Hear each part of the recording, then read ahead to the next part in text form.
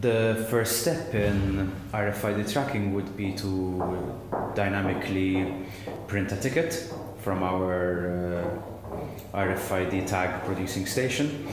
Robert is going to print a tag on the spot, which you are then going to use to track this piece of cardboard.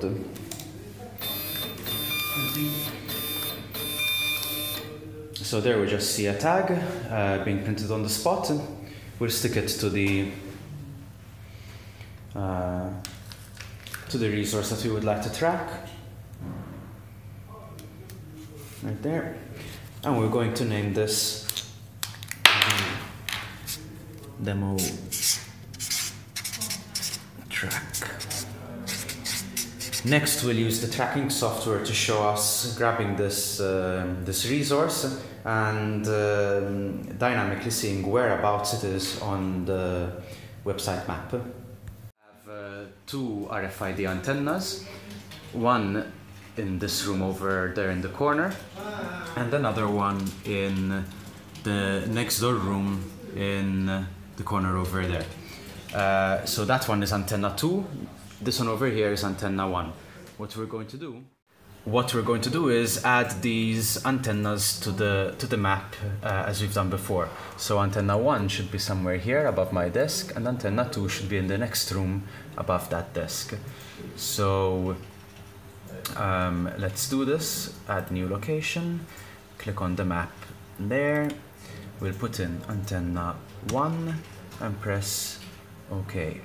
We'll do the same thing for antenna 2, so we'll add a new location, click on the map over there and press antenna 2.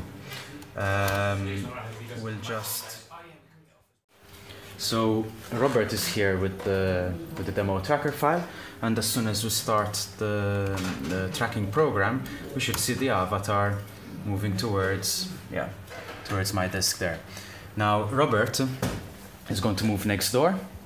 That's him on the way, and we should see the avatar move next door. So Robert just about arrived now, and you see Robert's there, and the avatar came there. So what we'll do now is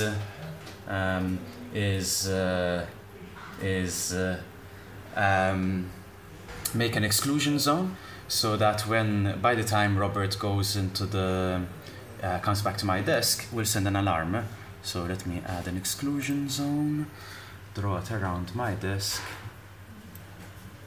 somewhere over here, and that should be it.